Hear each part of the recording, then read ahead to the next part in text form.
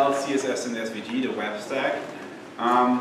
So first about Git, we will be using Git as our tool to store, work on the homework, work on the projects, communicating with each other in the project, and so on. And we also like to use it to collect your homework. So we have a script that, given the repositories that you announced when you did your homework 0 or are about to do your homework 0, we will collect your homeworks. We will be able to look exactly at what you did, who contributed, and at exactly what time was your last commit. So this is how we'll deal with late days. As every year, there is a little bit of an issue with GitHub giving you private repositories. They're a little slow about that. I'm aware of that. I've had this issue before. So what we're going to do is, probably on Monday, I'm going to wait till Monday, but on Monday I'll send out a form to everybody. Again, keep watching Piazza because all this communication is going to happen over Piazza. And if you don't have a private repository yet, it will just ask you to put your GitHub name in there. And then I'll send a list of these names to GitHub and they will do some expedited processing. So this might still not work. And if this still doesn't work, we will use a different mode of submission for homework 1, probably a Canvas Dropbox. Worst case scenario, you email it. But this is really worst case scenario. Just keep watching Piazza. We will find a solution. The most important thing about the GitHub is really that it works for your projects. And the great thing about GitHub, I will talk about this eventually, is that you can also host the thing that you're doing for your projects directly on GitHub so that everybody can see it. And so we'll get it working. Don't worry if you don't have your private repository yet, but you should have really requested your private repositories by now. So if you have not, please do so now. Okay, this lecture, as I mentioned, is about Git and the basics of the web stack. So version control with Git and HTML, CSS, and SVG. Generally, we have a no device policy, but today you should bring out your computers and you should actually type along as I go.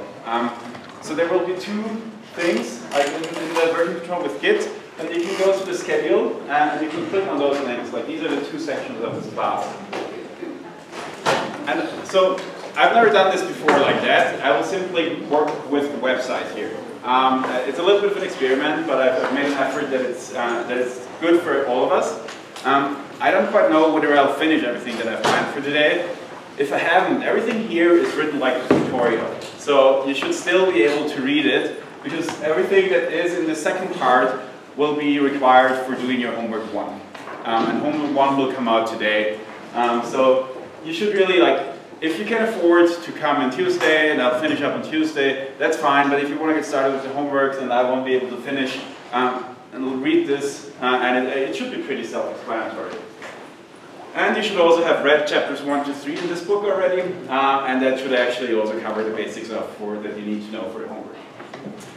Okay, so let's go to version control. And let me know if you can't read anything, if the text is too small or something like that. So, I assume that everybody has Git installed. I'm not going to go through the installation process. If you don't, there is the official documentation up here. And I will be using the command line interface to Git today.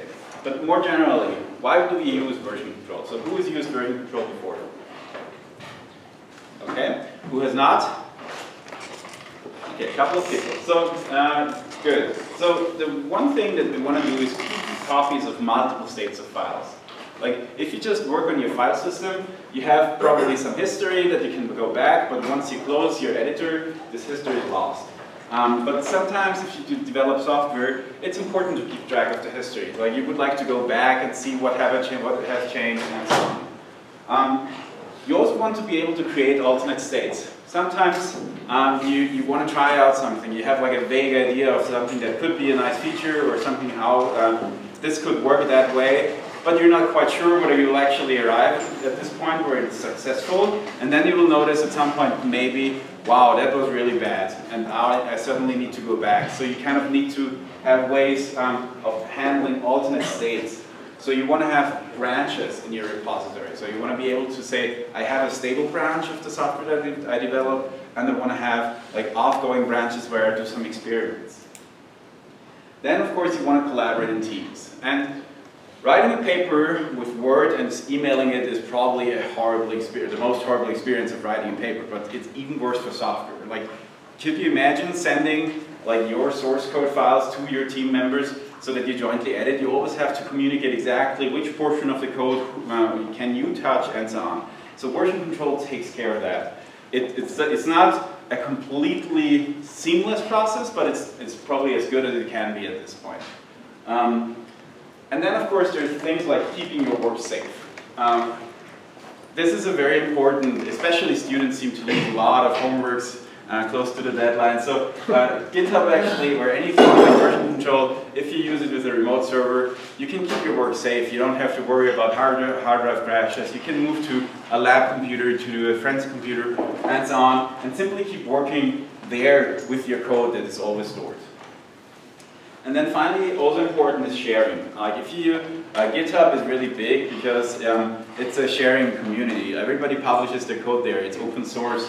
So when you develop something cool that somebody else can use and you're willing to make it open source, it's really nicely integrated with version control to make it able to allow people to share it and also to get contribution from others. So there's two types of version control. There's the centralized and there's the distributed version control. Who of you has worked with SVN or CVS?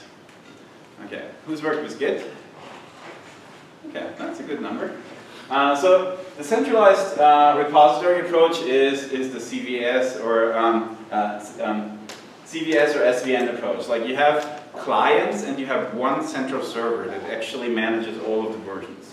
So everybody needs to write to one server, and all operations like history, commit, branches, and so on require server connections. So when you need to look up how your project started back in 2008, you really have to download this stuff from the server. The advantage of that is this is quite a simple model. So like it's not hard to understand. You have to start. Everybody can read and write from this central repository. The problem is that it's pretty complex for larger projects. So there's many different things, but especially write access is an issue. Especially for larger open source projects like the Linux kernel, for example, there's not one centralized repository where all the developers are allowed to write. There's a process of people reviewing the code before it actually goes into the repository. And that is really hard to achieve with a centralized version control. So that's why distributed version control is important. The key defining characteristic of distributed version control is that everybody has everything on his or her computer. Like the complete history is, the complete repository and everything you can do to your repository is local. So you don't have a defined server. Like I'm showing here 2 nodes in green, but servers are by convention only in distributed version controls. There's no technical difference between the server that GitHub hosts and the Git that runs on your computer. So in practice, so the pros of this is that we don't have an access issue. As soon as you have read access to a repository, you can download it, you can work at it locally, you can keep your own, create your own branches, create your own commits, and then you can go back to ask if the maintainer of the package where you actually downloaded it for the first time is interested in integrating your code to his repository. So that is a very nice model for, especially for collaborative work on the internet. And of course, everything is local has the benefit that it's fast, that you don't have to have an internet connection. Of course, this isn't really a big issue nowadays. And also it has this commit often model. So this is something that is a little bit different from SVN. In SVN, for example, you have had one commit like after a day's work, and you made sure that everything runs and that all the tests run through, and you were blamed if it didn't. In GitHub, you commit every little feature. Like once you did something atomic, you changed something, you commit it. You write, okay, I moved the push button from left to right, and then you commit. But that doesn't mean that you need to roll out your changes to somebody else. And that there's this difference between committing and pushing that I'll be talking about. So the cons is that it's a little bit less familiar, I guess, especially to people who have used centralized version control, and there's extra effort to distinguish between committing and pushing and pulling. So there's the synchronization overhead. But this is not really a big issue. You just have to understand it once and then you're good. And maybe another con would be that you, as you have the whole history locally, you probably need a little bit more storage space compared to a centralized version control. So here's a couple of different implementations. There's CVS, SVN, I already mentioned that, and the Microsoft people probably know Team Foundation Server for centralized repositories, and there's distributed like Git or Mercurial, and we will be using Git in this lecture. So the first part of this Git tutorial will be about Git in general, and then I'll talk a little bit about what makes GitHub interesting. So Git was created by Linus Torvalds. You probably all know him. He's the guy that wrote the Linux kernel back a while ago in the 90s. And it's the British English slang roughly equivalent to an unpleasant person. So he also calls it Git, the stupid content tracker. And he actually said, I'm an egotistical bastard and I name all my projects after myself. First Linux, now Git. And if you go back to the top level schedule, there's a couple of links about Git, and one of those links is a talk that Linus Torvalds guy gave at Google about Git. It's not going to help you manage your homework too much in this course, but it's just fun to watch and really to understand a little bit about Git. So if you're interested in the history of it and in the motivation, then you could watch that. So why do you use Git? It's pretty popular nowadays. About 50% of the open source projects use this, and when I wrote this, like a year ago, that was true. My guess is that it's more today. It's truly distributed, it's very fast, everything is local, it's free, and it's pretty safe against corruption. So I'm not going to go into details, but Git is really safe against intrusions, corruptions, and so on, because it always hashes every commit. If this is important to you, you can study up on it, of course. And then there's GitHub. And GitHub is just a great way of working with Git. So here it says whiteboard sketch. I'll use the blackboard instead. I can find the talk.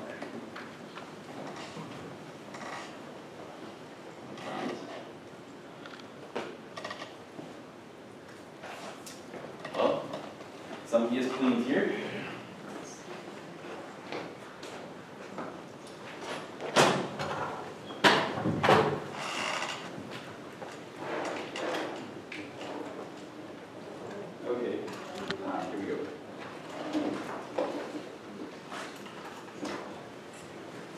Okay, so the basic idea is like you start off with a repository, and you can think of a Git repository as a graph.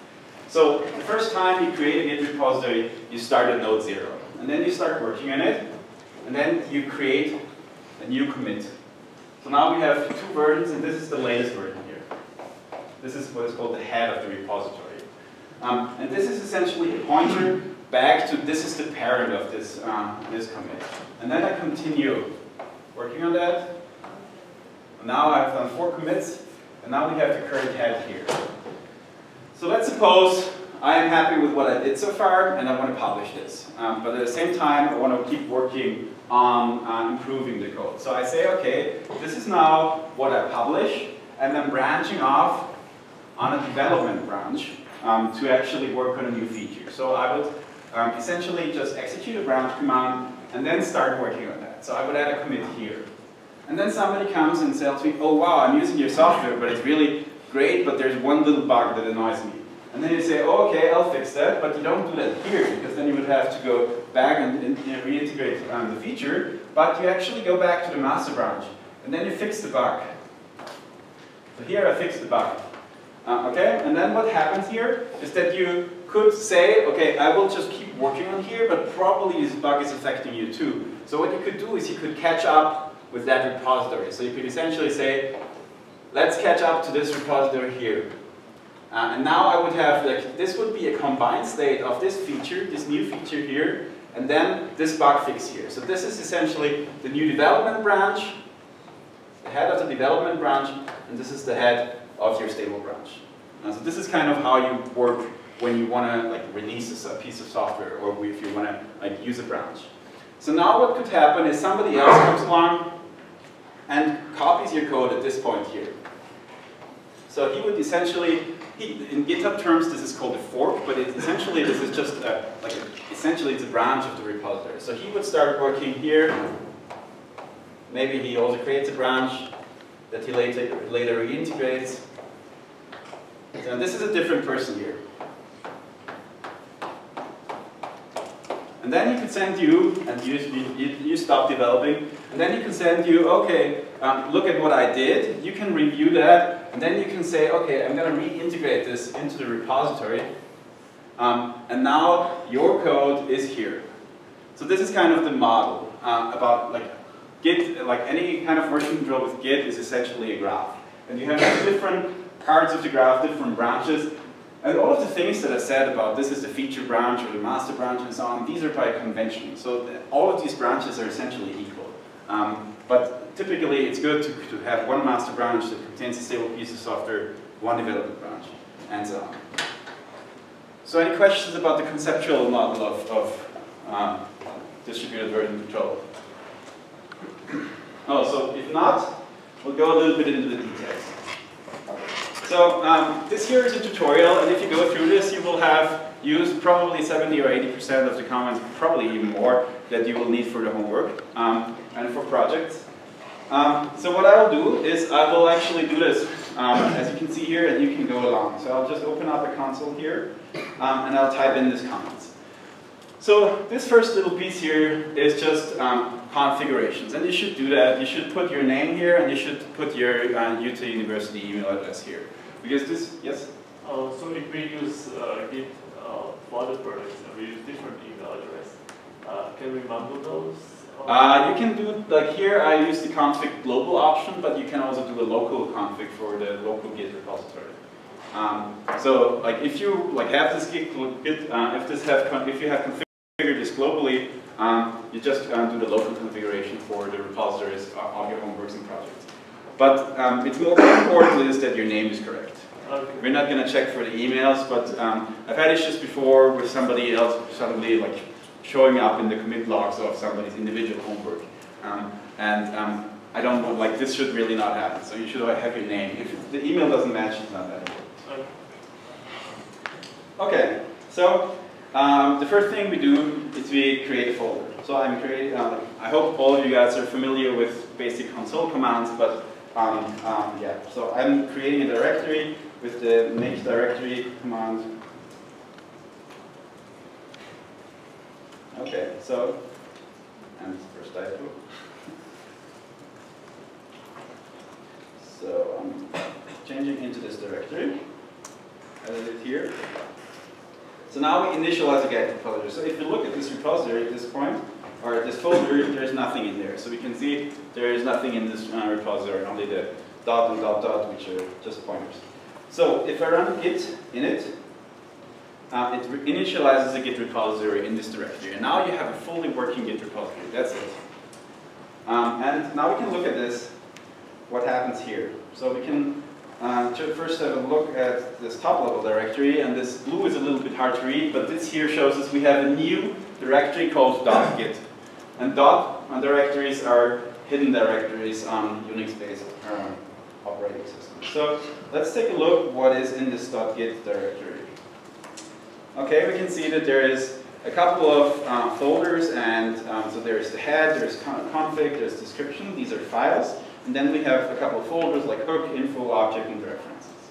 The most interesting part is the config file. So cat rinse the content of a text file. And if I do that, we can see, okay, we have like one branch here, like these branches are denoted like that. And then we have some metadata, which isn't too important at this point. So this can be a little bit more interesting down here. I've done this for a repository that has a couple of remote branches. So then you would see, like here you have a core, you have the remote origin, and then you have a branch master. So this is what it would look like if you have this configured with GitHub, for example. So now let's create a file. And Echo is writing the text between the quotes here.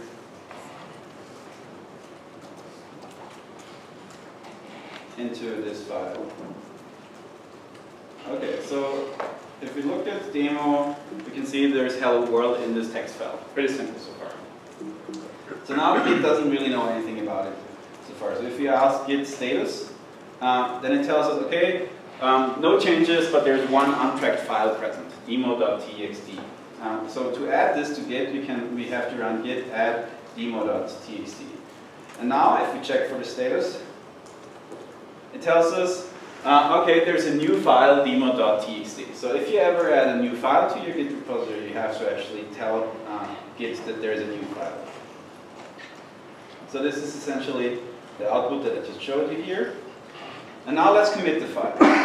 So the git command commit -m, and -m just tells me like this is the commit message. And I'm picking first commit.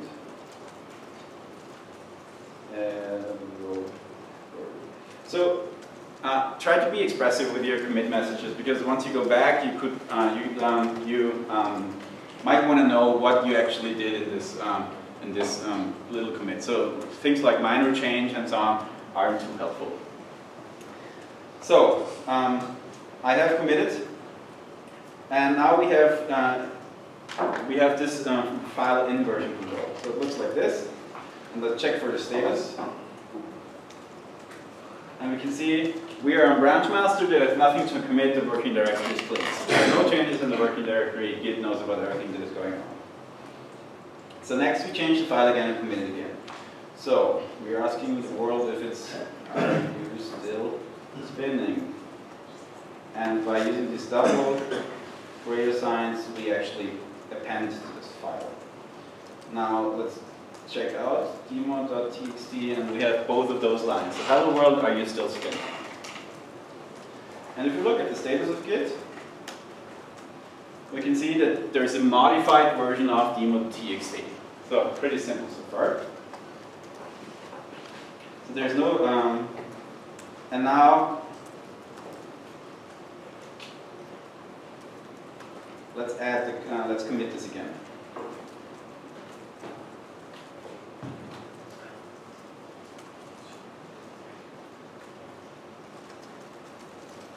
So what happens?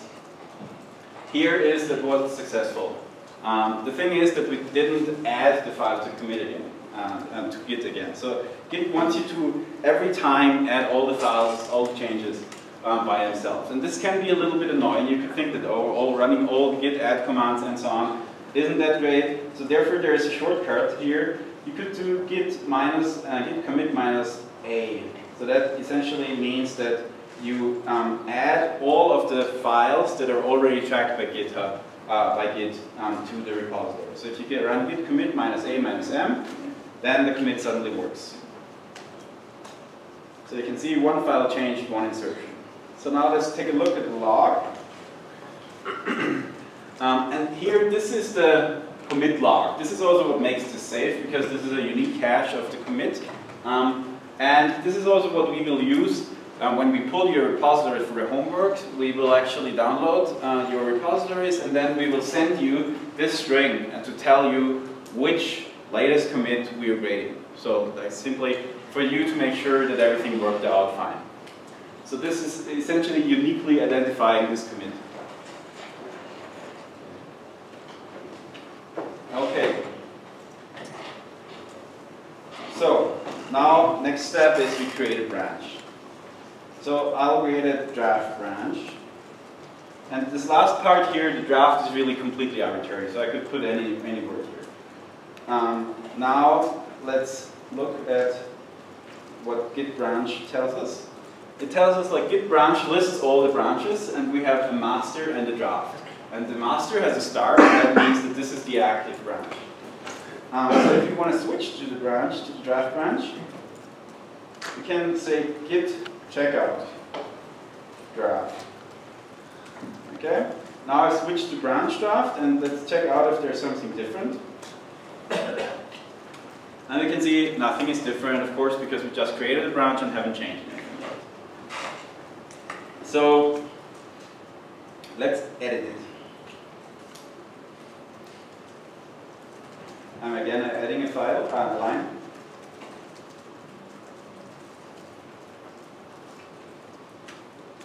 Okay, let's take a look. Now we have 3 lines in this file. Hello world is spinning, spinning round and round. Let's commit it again. And now I'm running it without the M command. And now it's actually throwing me into an editor, and I can add my commit message here. It's like added 3rd line, and then exit.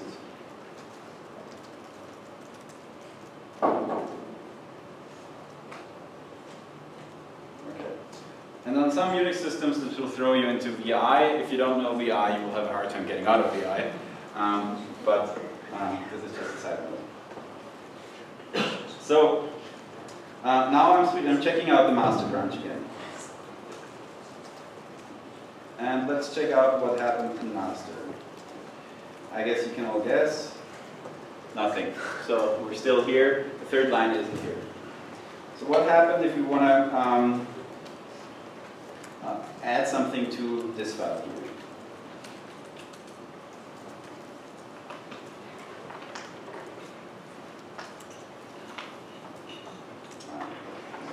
Text it.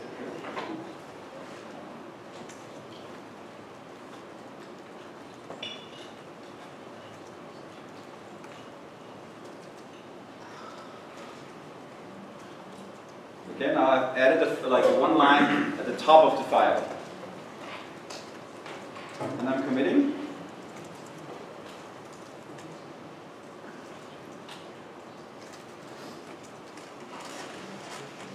Okay. And now we have 2 different states in the repositories.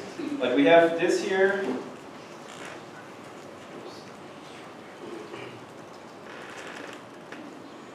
We have this here in the master branch, and we have something different in the second, in the draft branch.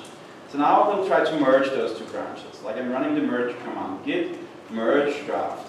And the merge command works this way that it always merges the thing that you specify into the currently active branch. So I'm currently on the branch master, and this command tells us to merge it into the draft into master. So what I'm doing here is executing this, and actually this worked without a hassle. And this worked because we changed the file in 2 different places. So we changed it at the beginning and at the end. So if we wouldn't have done that, here I've deviated a little bit from my script. In the script I have actually created a conflict by changing something at the bottom of the file.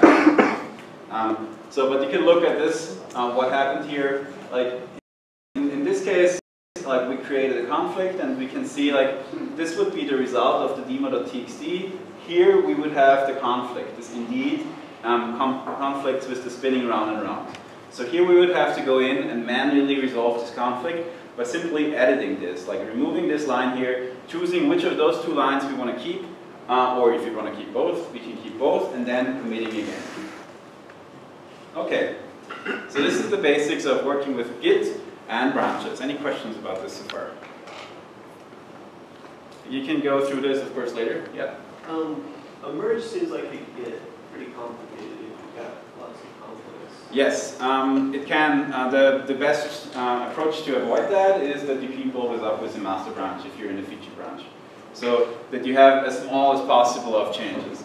So let's say you're working somewhere here, and people keep working on the master branch.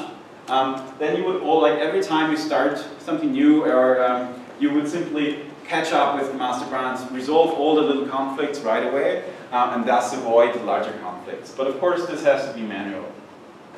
Yes? How do you move between commits if you want to go back? Between commits? Yes. You can actually check out every single commit. So if you have this hash number, so you can go to git history. Oops. Well, I don't know all of the comments myself. So let's check. Git log. Yeah, so here you see all of the logs of the commits, and then you can say git check out, and then this hash number, and then you are this commit.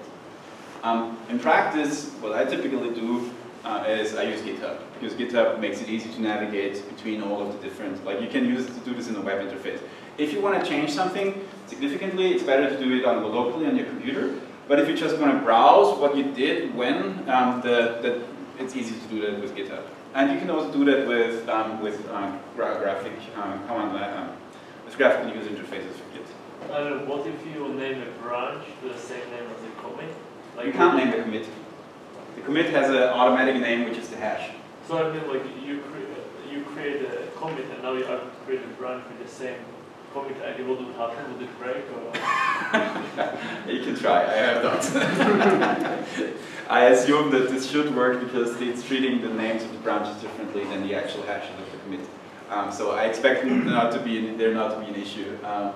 The command for checking out the commit might also be a little bit different. I don't know it by heart either, so I would simply Google that. Okay. No worries. Any other questions?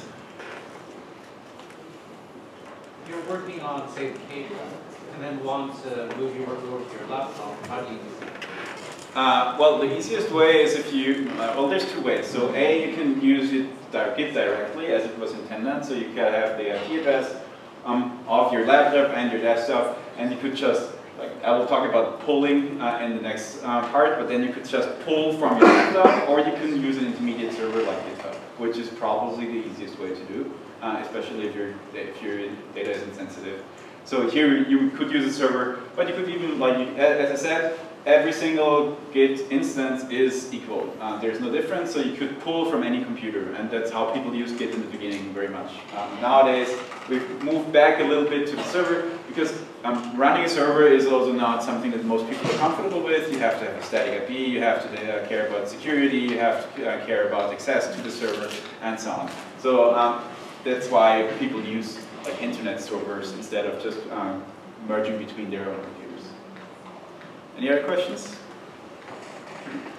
Okay, so let's start working with GitHub. And so GitHub is good for exactly this example here. If I want to merge between, or if I want to work in a team, I can do that just with Git, but GitHub makes it easier for you. So, and just a note, GitHub is one of this, like, it's a commercial software, it's a commercial platform. It's great for open source projects, but there's others out there. For example, Bitbucket provides free repositories. We use GitHub in this class because it has a lot of nice features, it's well supported, a lot of, like, D3, for example, is hosted on GitHub, it comes with a wiki, and so on. So you will be using GitHub. If you do JavaScript or web development or D3 development, you will be, like, encountering GitHub a lot. So we are using GitHub in this class, but you can, like, for any of your private projects, you can use Bitbucket or whatever. That's also possible. So we create a new repository by simply going to this website, github.com/new, and you can see, like, this here is my profile. I have a couple of other profiles that are organizations, but I could create a repository and I can name it however I want. There's no conflict. Yes? Can I ask you a question about the merge really quick? Sure. So say you're working with someone else, is it better for you just to kind of be like working on the same version and then you're both committing, or is it better to merge after? So when you're working with someone else, you're actually working on two different branches. So you have to merge. So you can't really work on the same branch in the first place. Because what you need to think about is that the only way you could actually work with somebody else on the same branch is if you use the same computer at different times. But if you don't use the same computer, or if you work at the same time, you will have, like, you have your local, like, you're developing here in your local Git, and your friend is developing here. So you're completely independent, but maybe you have a shared ancestor. So, like, you're always working in a separate branch when you're working in a team. Like, you have your local branch that you're changing, and then when you synchronize with this team, you're, like, it doesn't look like it, but it's still a merge command. So that's what I will be talking about now when we were talking about working with GitHub. So this, for example, in my daily life when I work in code, the merges I do, like 95% of the merges I do are not because of branches, but because of working with other people. So somebody else has committed something to the centralized Git repository, I'm pulling the changes, I have a conflict, then I have to resolve that. It's not so much about the about creating branches, which is also important, but in practice that happens more often when you work with other people. Is that clear? Thanks. Okay, so here I'm creating a repository which is called demo. I'll add a little bit of a description. I'm deciding to make this private. You guys should also do this for your homeworks. As I already stated on Piazza, it's okay if you don't have it for homework 0, but for homework 1, you may not commit anything that you do for homework 1 unless your repository is private. So you will have to work locally unless your repository is private. And then you can choose to initialize your repository. I'm just going to skip this for now. There's also git ignore files. So if you're working with things like Java, for example, then you could ignore all of the class files automatically, so Git wouldn't bother you to add any class files. Now I could say create repository, and now GitHub tells me, okay, I have created a repository, and this is where it lives. So this is the URL of the repository. I have two ways of working with this repository here, SSH or HTTPS. I'm not going to cover SSH. It's easy to do if you want to do that, but we'll work with HTTPS here. So, going back here. So now I'm cloning the repository from GitHub. So I'm going back into this console here, and now I run git clone, and I paste the URL of the repository. So now this tells Git, clone whatever is in this repository, the head of this repository, so like this terminal commit, clone that to my local hard drive. When I run that, it tells me cloning into demo. It tells me warning you have appeared to clone an empty repository, and then we can look, and here is a new folder which is called demo. So I can change directory into this folder, and then I can see there's nothing in here, but I will see that there is this git configuration file here. So now this repository was not initialized locally on my computer, but it was initialized on GitHub. And now let's take a look. We looked at this config file earlier. Now let's take a look how this looks for this particular repository. So this is a little bit more complicated here. So we can see the local branch master is what we saw before, but now we also have a remote, the origin of this repository. And here it tells me this is the URL of this repository. So it tells us here this is the source of this repository. So now I'm writing something into this repository.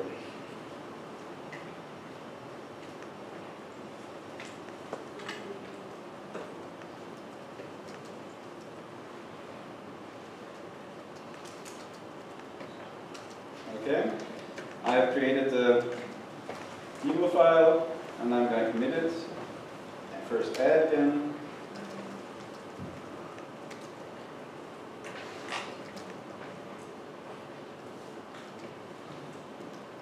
Okay, so far everything is the same. Now the magic happens. This command git push pushes it to the server, and that's when you synchronize with the server. So if I run, like we can first look at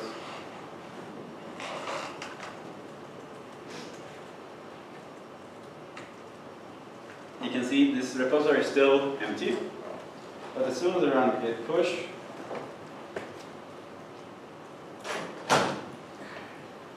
it actually pushes it to GitHub, and now if I refresh this page, you see that on the file here, demo.txt. So that's how you synchronize with GitHub. It might actually ask you for a username and password at this point, but you can, like if you're in Mac, you can add a keychain command to not ask that, or you can do some Git specific stuff. But otherwise, just put your username and password. Okay. So now we will make changes in other places. And one of the nice things about GitHub is that I can do little things simply like local, directly on the web interface. So I could say edit this file. This is done on the web interface. Okay, and now I could say little edit, not very helpful, but of course. So now the demo.txt has a change here on the repository, which is on GitHub, not on my local repository. So if I go here, I can't see the, and you probably believe me that you won't be able to see the change, but if I run git pull, it actually merges in the change. And that's how you collaborate with somebody else. So you push, somebody else pulls, and that's how you synchronize between these repositories. And of course, you can run into the same troubles as with branches. You can have conflicts and so on. And sometimes merges are seamless. Sometimes merges can be conflicts. Okay. So these are the basics. This is 90% of what you need to do. Can we take a look at the merged file, the TXT? Sure. Here we are. Can I have something again? Just.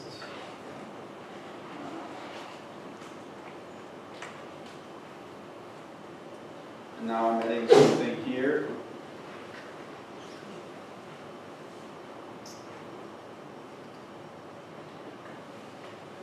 This will create a conflict. So now I've made local changes to both. And now if I run, first I have to commit.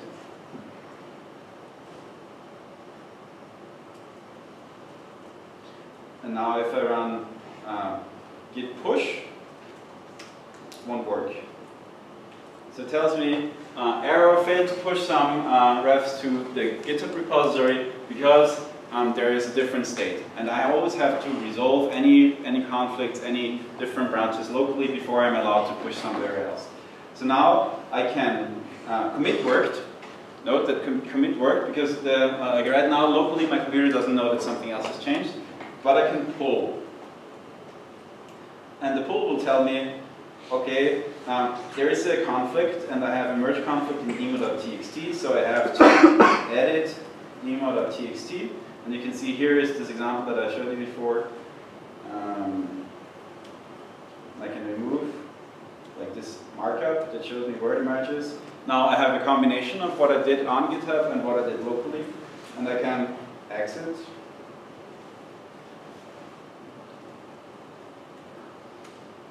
And now I can push. Git commit first.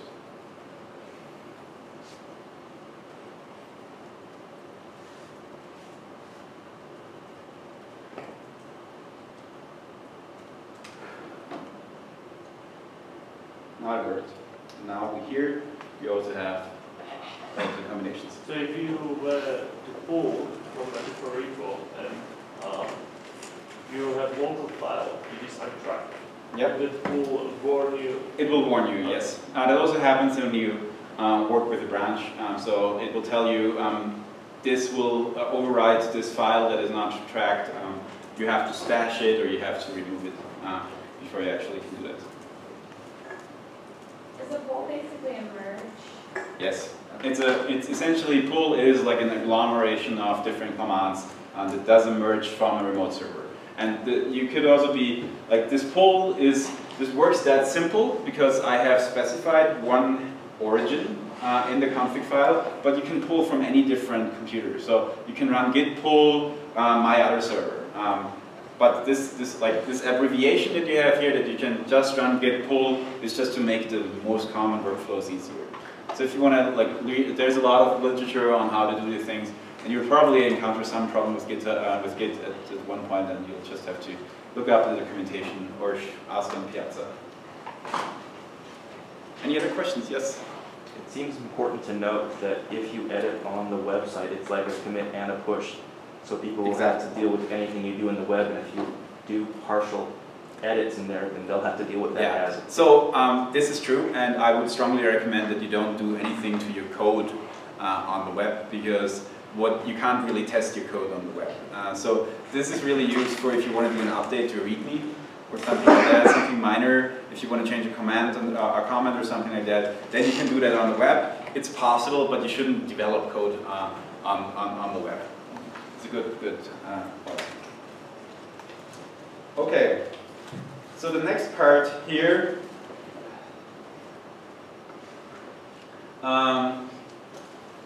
okay, so a word about GitHub issues. GitHub issues are a great way to keep track, especially if you're in a team, but even if you're yourself, to structure your work. So you can create issues. I could say, like all of these repositories come with an issue tracker, and I could say create a new issue, and I'm missing author name, and then I could put details here. And this also allows you to easily draw pictures and so on, describe bugs and so on, and you can also assign people and so on. So it's very convenient to work with. So I'm submitting the issue, and now I have this issue tracker. That's not something you have to use, but I recommend you use it when you work with a team. And the great thing is that you can do things like going back to this file, and I'm going to edit it again.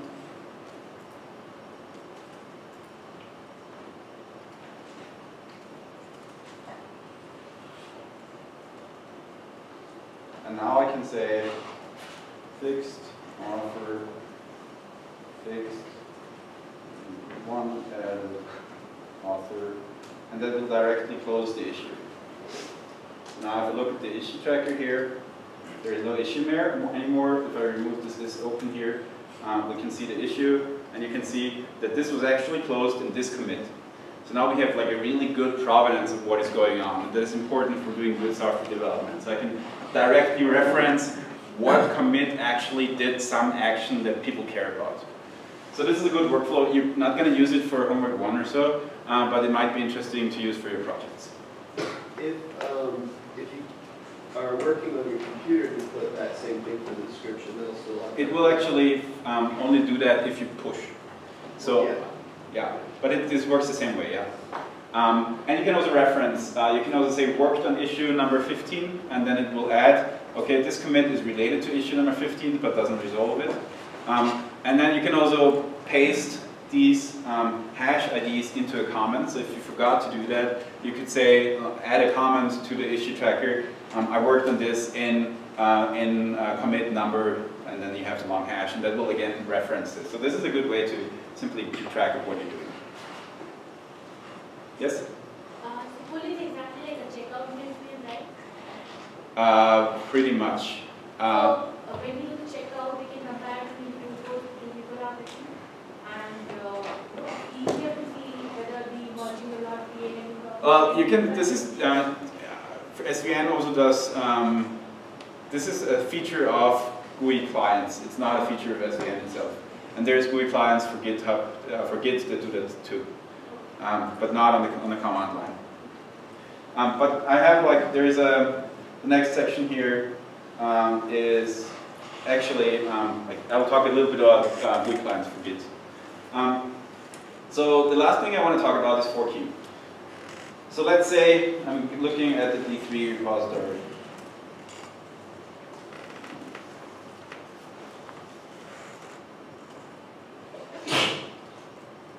Okay, well, I'm actually not going to do it because this looks bad.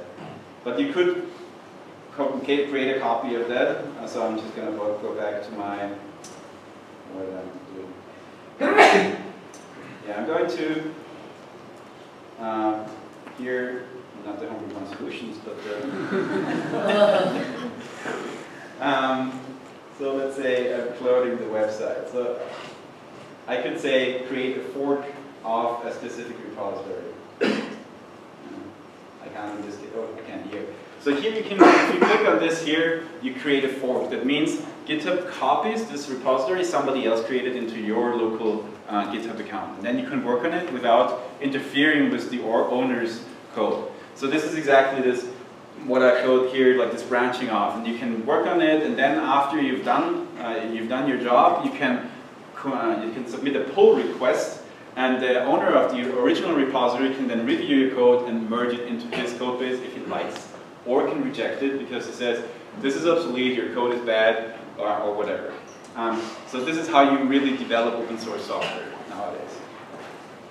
Okay, so in the interest of time, I'm going to keep this short. We only have half an hour left. There's a GitHub desktop option. You can download it at this link. I personally don't use it, but this is how it looks like.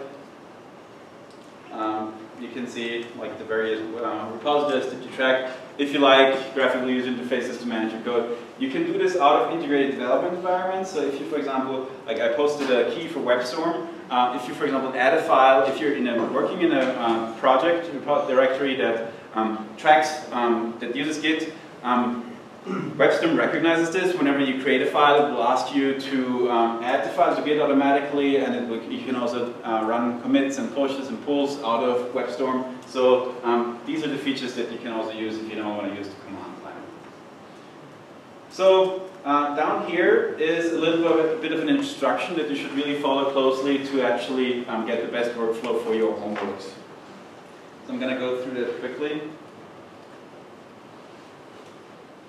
So what I'm doing here is I'm cloning this homework repository where we will always put our latest versions of the homework. So if we add, like tonight when I publish homework 1, it will go into this repository. But if we find a bug in any of the homework assignments, we'll always also update this in this repository. So essentially, if you have this repository locally, you always can make sure that you have the latest version of the code.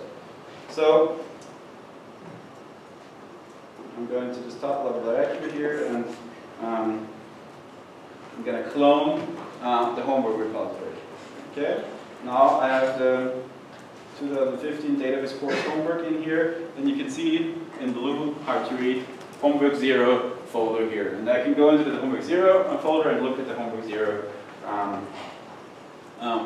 0 content. So in your case, like I'm allowed to push to this repository, but you're not. You're only allowed to read from this repository. But you still want to. The one thing that we did here is that we added this -o homework at the back. So what that means is that we don't have the default remote origin, but we have another origin. So if we look at the config file here.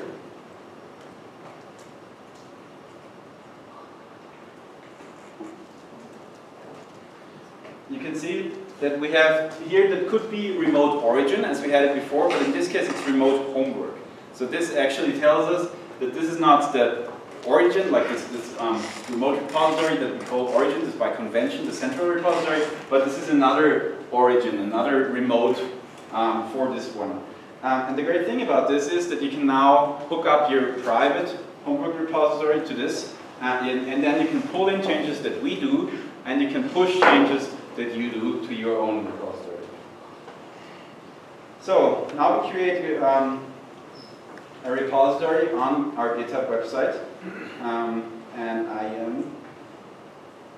creating a new repository.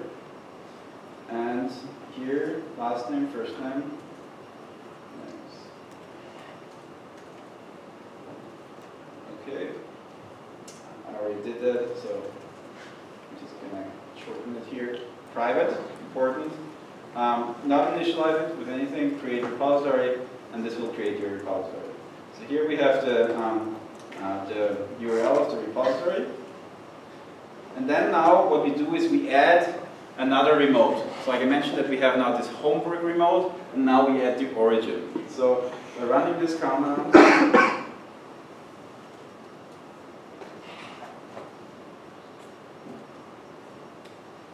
what we did is added the remote origin here. And now we have two different repositories that this is synced with. And now, whenever we make a change to the homework, all you do is git pull homework.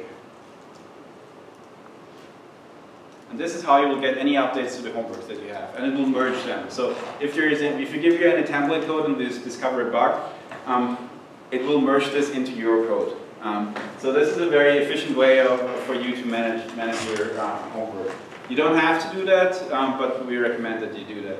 And if you then do any local changes, you would just git pull and push from your local repository. You don't have to specify the destination because origin is the default. Okay, don't forget to add database TA, our GitHub user. Yeah, and here is also how you, please take a look and read this. this is how you, like the same process, how you add and so on files. Okay, any questions about this process?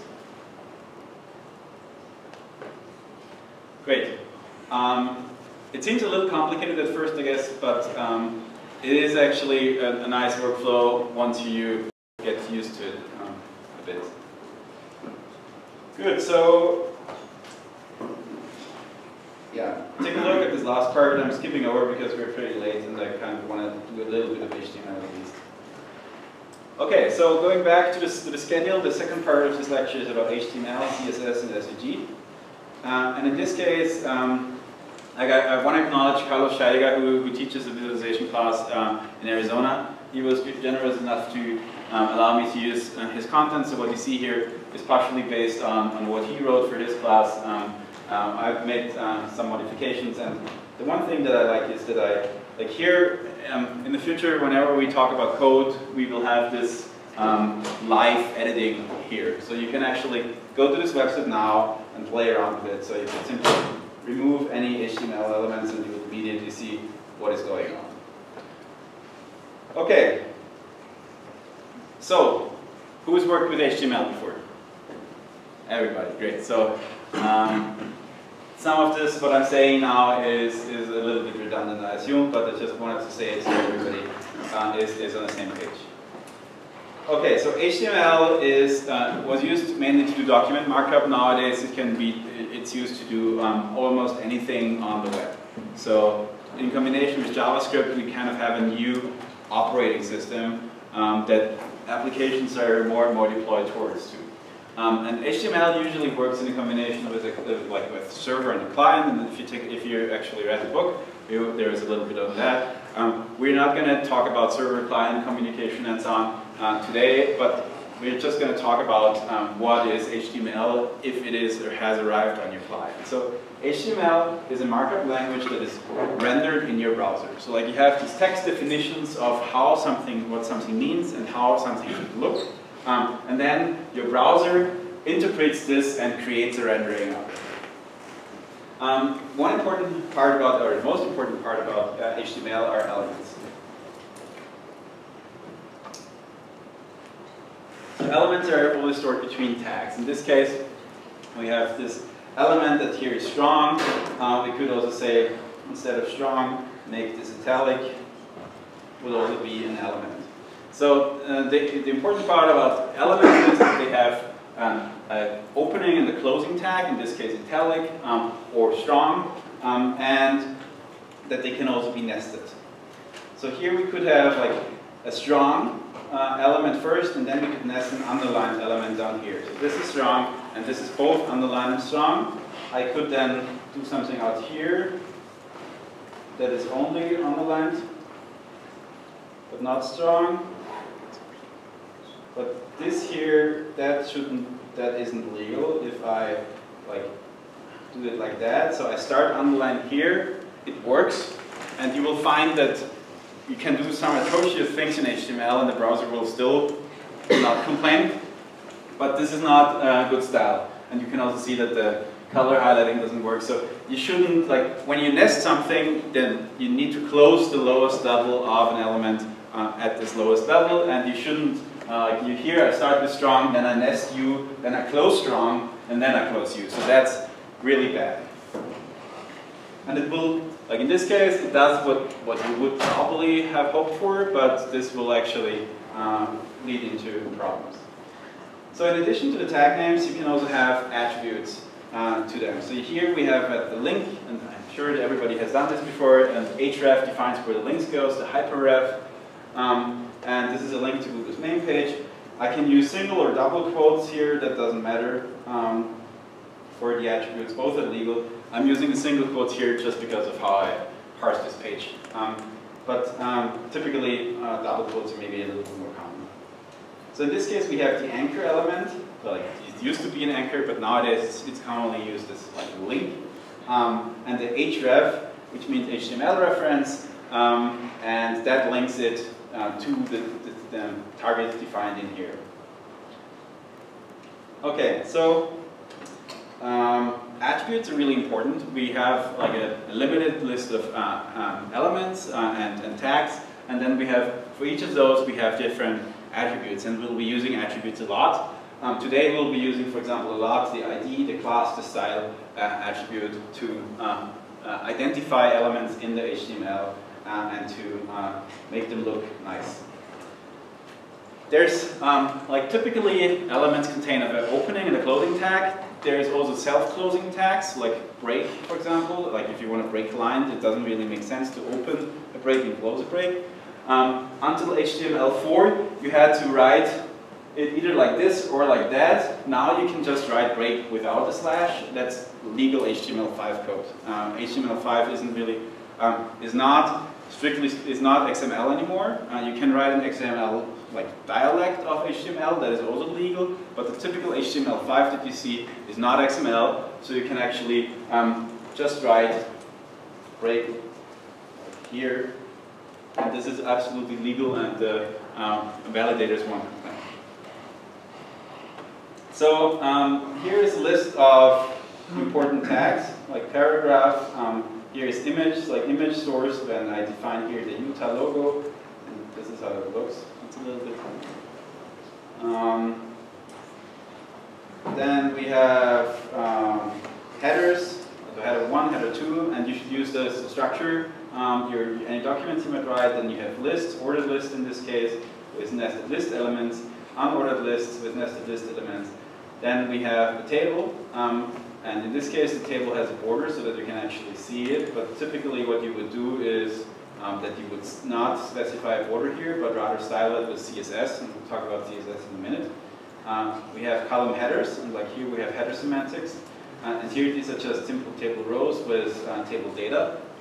And then we can use HTML also to structure. Like, and there is this div, which is a divider, and it's a block element.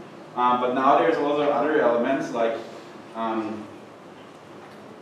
have one example later, but you can have like a main, you can have navigation and so on. And in HTML5, these are all legal tags that you could use to simply make it a little bit more easier to read your code. And they behave the same as div. So div is a block element. In contrast to that, span is an inline element. Most elements in HTML are block elements, but some are inline elements, and the difference is here. So you can see here, this is in a div, but here, this is in a span. Here, like we have a span in between. That's a little easier to see on a screen with more resolution. But so what happens here is we don't have a line break. And these spans can be interesting if you want to define something within the line and you need to identify it. And we'll talk about how to identify them later. You can also use forms in HTML, and here is a simple example of how you could do a form. You would then have some additional information about where to submit it if you actually need to do that, but we won't be using that too much in this class. And then in HTML you also have a comment tag which looks like this, and you close it like this, and the text here is in the source, but it's not shown here in the result. Okay, any questions about that so far? But I guess that's pretty straightforward for everybody. Okay, and you can always look at the output of any of these examples here directly in a new page, so you can actually get rid of all the clutter off the website. There are some other tags which are called document metadata, which you kind of need to write a legal document, a legal HTML document. So the first one is HTML, which creates the entire HTML container, and we have head, which creates the header, where you put all your script information, your style sheet information, and so on. Then you can link to external documents, and here is a reference to a style sheet, and I'll talk about this later more. But this is an important way of how you should use CSS to include CSS. And then we have the body tag, which essentially marks the content of the HTML that is actually rendered within the browser. And here is a word on resources. There is this Mozilla Developer Network, which is a pretty good reference for everything that is related to web development. So whenever you search for something, I recommend that you add MDN to your search string. Otherwise, you will end up at the W3C site. So if I, for example, Google for HTML element, it will actually go to this W3 schools, which is not a great resource. This is sometimes buggy, sometimes out of date, and it also they look like they're part of the official www consortium, but they're not. So I'd strongly recommend the Mozilla Developer Network over this W3 school as a resource, especially for JavaScript. For HTML, you won't find a lot of wrong things in the W3 schools, but for JavaScript, the Mozilla Developer Network is much better. Okay, so like here's the absolute minimal HTML document. So we have like just the basics. We have the HTML tag, we define the language, then we have defined the character encoding. We use UTF-8, and you should always use UTF-8 in your homework projects because D3 also uses a UTF-8, and it will just make your life easier. Then we have a title tag, which is empty in this case. But if I add something here, test title, that doesn't show up here. But if well, in this case it doesn't, because this uses static, but this would show up here in the browser tag, the title. And then we have the body, and within the body we see what is actually rendering here.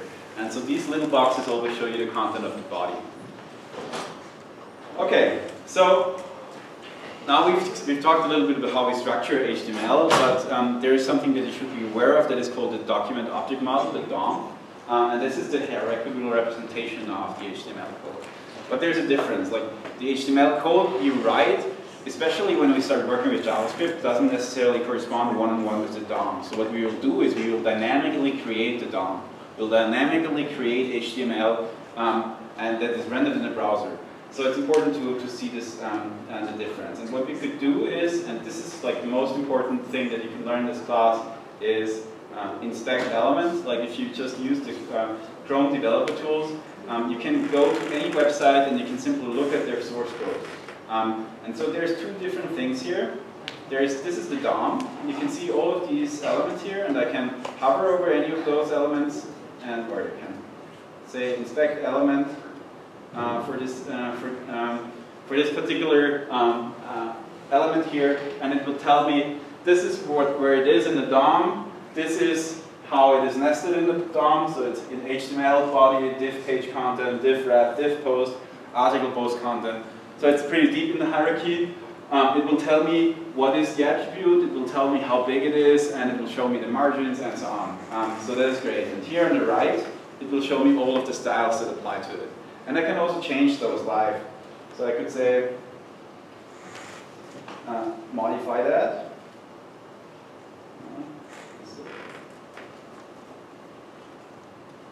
And now, like this is the way I could easily test things out if I want to, if you want to debug your code and you want to just look how can I identify an element, you can just live manipulate the CSS in the Chrome developer tools. There's this kind of developer tools, they exist in all of the browsers. Like if you prefer to work with Safari or Firefox, there are lots of versions of these developer tools.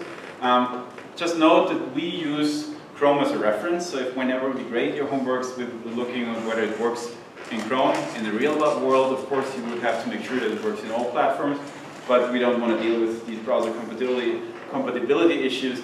So we're always looking at your code with the latest version of Google Chrome. And so you should at least test your code with Google Chrome. Okay, here's a good overview of the developer tools. They're actually much more powerful and we'll use them a lot. So here, okay, one key difference that I wanted to mention is this is the DOM, but this is not the HTML source. So here's the HTML sources, and they can actually look this up, the various files. And the HTML sources are not, can be compiled into something completely different in the DOM. If, for example, if I dynamically use JavaScript to add elements to the DOM, this will be very different. And in this case, even these HTML sources are automatically generated from a different language, but that's a different story. So you will not, in your career, you will not be writing a lot of HTML websites that just use plain HTML. Probably in the future, you will always write code that generates HTML if you do a web project. So I still have the nice green links here. Okay, so that's the basics about HTML. Am I doing the time? We have 7 minutes left. Great. So back in the day, in the beginning of HTML, there were a lot of formatting attributes directly built into HTML. So you could specify things like the width of a table directly in HTML. This is not allowed anymore and is deprecated now. And the reason for that is the idea of a separation of content and semantics and style, so that you could apply different styles for different needs. So for example, you would want to have a website that works both on the computer screen and on the web, on a phone. So for the data discourse website, for example, you will notice that there's a different menu depending on whether you use it on the phone or whether you use it on the desktop computer. You might want to be able to make your website accessible to blind users, for example, or to make them easy to be read to blind users. So if you do that correctly with the proper structuring and so on, you can do a lot to make things easier for these various platforms and devices that HTML is now used on. And CSS allows you simply to separate the presentation from the content and from the meaning. And that's where CSS comes in. So CSS can be specified in a number of ways, in 3 different ways. We will be using, in these examples, we will be using this style here. So I have in the header, I have these 2 style tags, and in between here I define CSS code. In practice, that is not the best way to do it for larger projects, because in practice you want to have separate CSS files, but for these examples it's simply very convenient because I have everything that I need to show you in one file. And I'll talk more about how the other things work later. So what we do here is, like, the key thing that you need to know about CSS are selectors. So CSS is applied to all of the elements that you select. And how you specify this, like the elements that you select, that's worked through selectors. So in this case here, I have used an ID selector, strong. So here, all of the strong elements are rendered with background color red and at 300%. And that's how pretty that looks here. You can see, and this part is strong. So I could modify this here to green, and I would see that green, and then if I remove the strong tags and replace them with bold tags, for example, this would not apply anymore. But if I change that selector here to bold, it suddenly applies again. So this is very cool, but it has some limitations. So if I would say this is something special, and this is my title. Of course, you shouldn't use bold for that, but you should use a header one. And then here we have some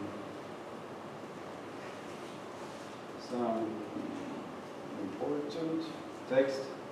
So what happens now, since I'm again using the bold tag, this is also green. But maybe that's not what we want. We have defined, like this is a title in the top here, like in our head at least, so this has a different semantic. So instead of this tag specific or this identifier specific selections, we can use a different type. Well, in this case here, okay, so one thing I wanted to say first is that you could do those 2 things. Like you can have multiple you can have multiple instances that all apply. Like here we have 2 strongs, and that has the same result. And I could add the third. And we have text. I don't know all the parameters for text shadow art. Font.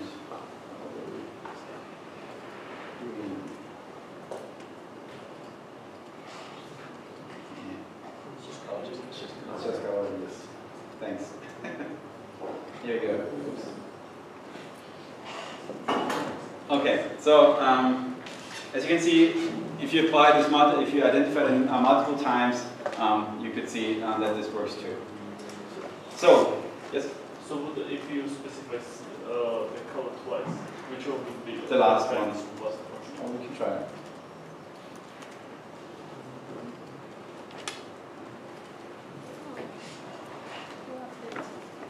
Any other questions? And if you have any conflicts in your CSS, and if there's some multiple like applications, if you have multiple selections and conflicting elements, there's a very ambiguous set, or not ambiguous, but a not very, let's say, human understandable list of rules that apply when what is given preference.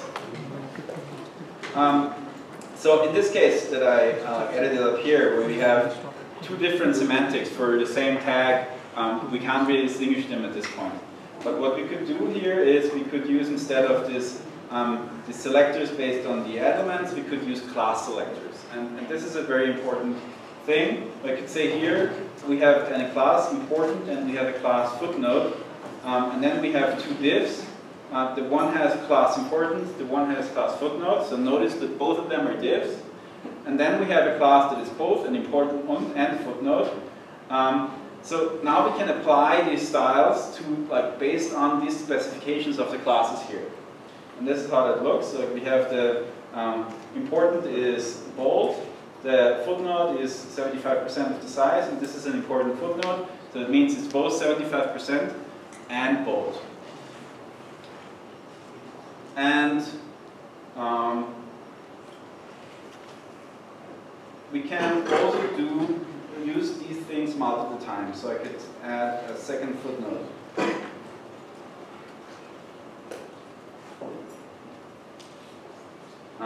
So this is really classes. You can apply a class, is, as it says already, a class of elements. And you expect that there will be multiple of them, and the style that you define applies to all of them. And that's a very important way to identify objects. And in contrast to that, where you can't do these multiple things, is the ID selectors. And ID selectors, yes? We're running out of time. We're running out of time? Okay. So I will continue from here. Next time I'll start with ID selectors. Please, if you want to do homework 1 over the weekend, just read through the script and you will be good to go. Thank you. See you next week.